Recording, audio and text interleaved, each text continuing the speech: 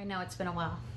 I've been sick, and whenever I get sick, it always takes me a really long time to get over it. I just have a poor immune system, and I've always been that way since I was a little girl.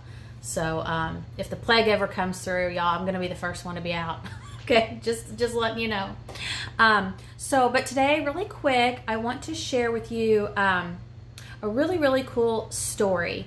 A lot of you might ask, Beth, why do you always end your videos in the name of Jesus Christ? Why do you do that? And I'm going to tell you why.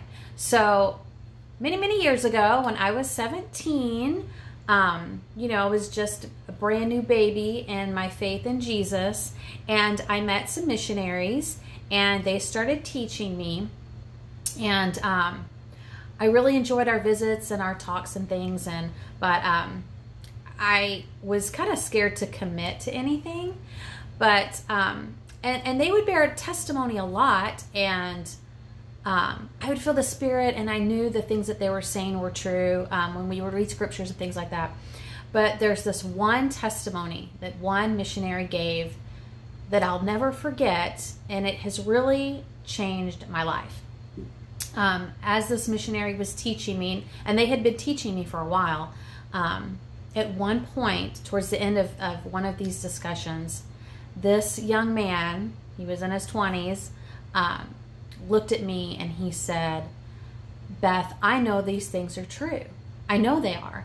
And I can promise you that in the name of Jesus Christ. And I was so blown away. What a bold statement to be able to say that you know the scriptures are true, or that you know that the gospel is true, or that you know that Christ lives. Like, how do you gain a testimony like that? I'll just never forget that. And I always thought, if I am ever blessed enough to gain a testimony like that, then I will never be ashamed of it. I will always speak of it, and I will tell people, because I just think it's the most important thing that you can have. And I really didn't understand that at the time, but as I grew in my relationship with the Savior, I realized how important that is.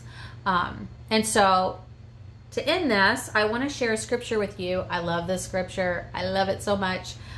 This is in the Bible in Romans chapter 1, and it is verse 16.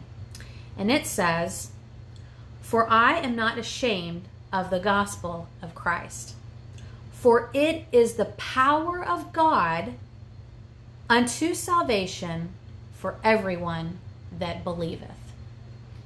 What a powerful and true statement.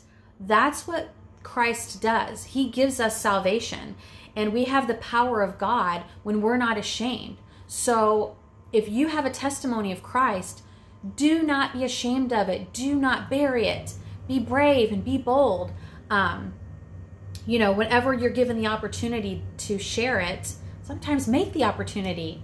That's what I do. I create my own opportunities because I love talking about the Lord. But, as you do this, your testimony will continue to increase. Sometimes our testimonies kind of go like this. Sometimes we're going through hard things, and, or we're sick, or sometimes we just get busy, right?